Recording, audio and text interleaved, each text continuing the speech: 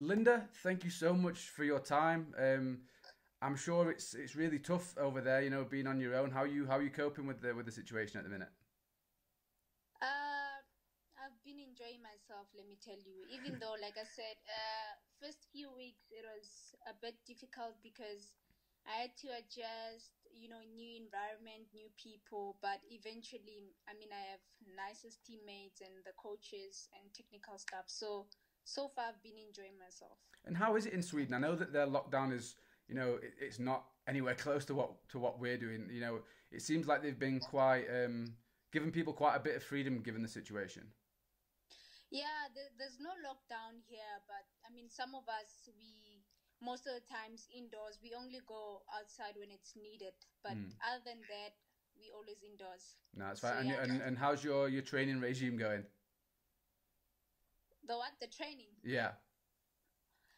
It's been going great, even though we have like 2 weeks off and then we go train and train individually, rest. So it's been great, I must say. No, that's good. That's good. Not quite the start to life in Sweden that you were hoping for, though. I'm sure.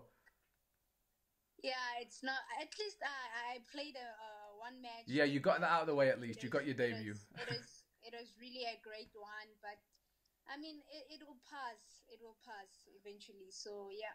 Yeah, and you mentioned that game. How was it to get off for you to get off to such a good start there? It was a really good start for me. I mean, I started off on the bench, and I had to read the game for when I get the chance. Then I penetrate, and that's what I did. I Yeah. got the chance and I used it. No, So it's it it's was a good great. start for me. No, I'm really glad. Like you always wonder when someone moves to a new environment, especially when it's a new country. Sometimes if it takes a little bit too long, people can start to doubt themselves a little bit. So for you to get off to such a good start, must be a massive, I suppose, a relief for you. I think playing in different countries really helped me, you know. So I when I got here, I did not really struggle. Yeah. So I'm glad that I had to travel first before coming here. So yeah. Yeah, and going back to that, you're still incredibly young, but you've already played in South Africa, America, China. How much do you think that is helping you as a footballer to sort of? I know you mentioned in settling in this environment, but how much do you think it's helping your game to have experienced all those different places by your age already? I think playing in different countries really helped me because I mean it's different. I mean in USA for me it's one of the best leagues there. It's one of the best. You play against your Megan Rapinoe, your Kali Lloyd. Yeah, So it is so competitive, and you go to China where it's so physical as well, and like it's also competitive. So I think it really helped me as a player to play in different stages to see how it feels like. yeah. And now I'm in Europe, get to experience new things. So it really helped me a lot. So yeah. Yeah, and how much looking at the obviously last year was a massive year for South African women's football getting to the World Cup, playing in the World Cup, and we have seen obviously a direct correlation on the back of that, like some huge moves, like Fifi and Tembi and yourself, and there's so many of your group now who have taken some big steps up. Do you think that is a direct correlation from people seeing what Banyana Banyana can do, having seen them at the World Cup? Yeah, the World Cup really, really helped us to showcase our talents. So for us to get more players abroad, we really need to qualify for World Cups because other than that, we in South Africa, people can't see us. So the only way for people to really scout us is to make sure that we qualify for the World Cups and get to play abroad. Yeah, So yeah. yeah. No, that's great. It's really exciting, from a South African perspective. I've been here for the best part of a decade now, and to see the growth of the women's game in South Africa, and how rapidly it's sort of accelerated over the last couple of years has been really great to see. I was telling Julia Stewart yesterday that being at the game when Tembi scored that goal at the World Cup final, that'll stay with me forever. Like, I know I'm meant to stay neutral, but when Tembi scored that goal, I was up. I jumped out my seat. I couldn't help myself.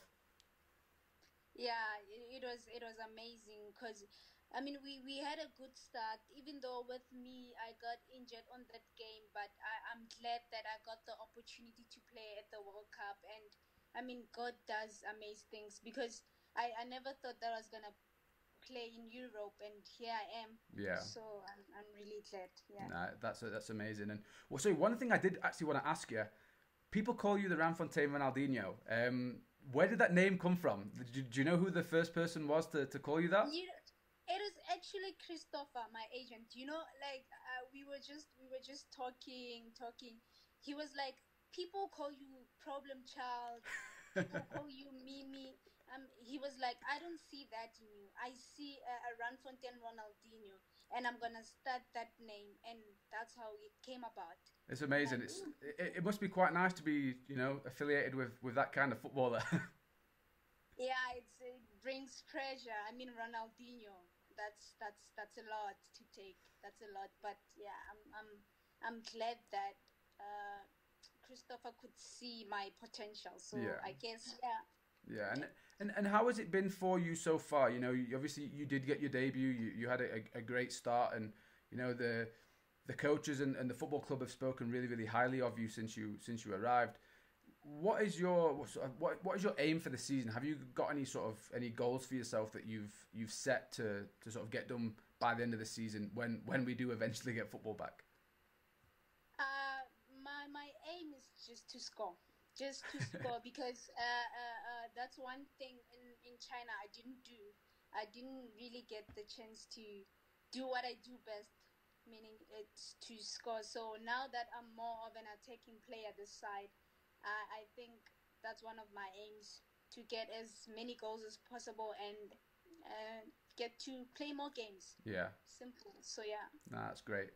And just before I let you go, I know you've got training to do and you've got all your. It's a busy time, even though there's no games. I know it's still a busy time for you, but I just wanted to ask you, as a young female South African footballer, what is the route that you sort of had to take? Because it's difficult enough to become a footballer, period.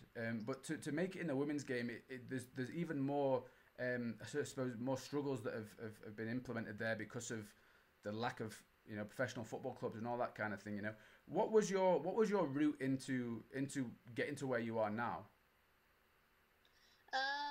Going to trials now and then and making sure that I'm being scouted. I remember Tembi Khatlana was the one who was like, Linda, there's trials at HPC, you should go. That's where she was.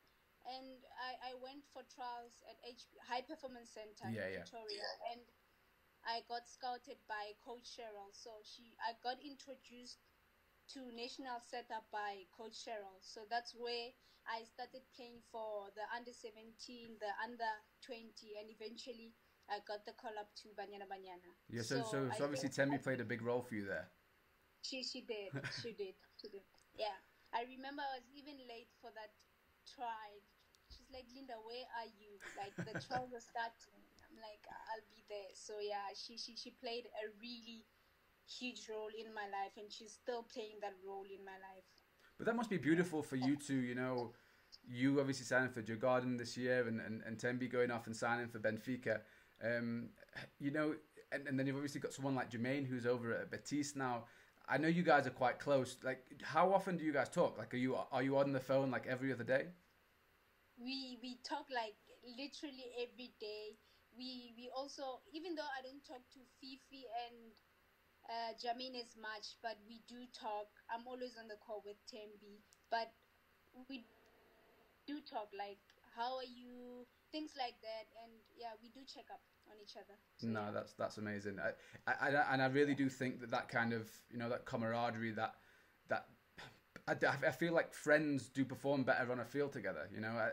Do you feel the same way? Like when you are out there with Jermaine and Fifi and Tembi, do you feel that there's just like a little bit of a click there? Yeah, I do. Because even off the field, we talk about anything that we want to talk about. We have that connection. So on the field it helps. Yeah, it really helps. So yeah. That's amazing. And just lastly, do you have a message for anybody back home? Anything you wanna, any shout outs you wanna make? Anyone that you've got a message for? I just want to say hi to Linda's fans. Thank you for their support, and even though sometimes things don't go my way, but they're still supporting me, I really do appreciate them. So yeah. That's perfect. That's perfect. Linda, thank you so much. I really do appreciate your time. Hopefully, obviously, I'm moving over to the UK soon. Hoping to come and see you in Sweden when the games start going again. Make sure you save a couple of goals for when I come. And some celebrations, okay? I will. Cheers, Linda. Thank you. Thank you so much.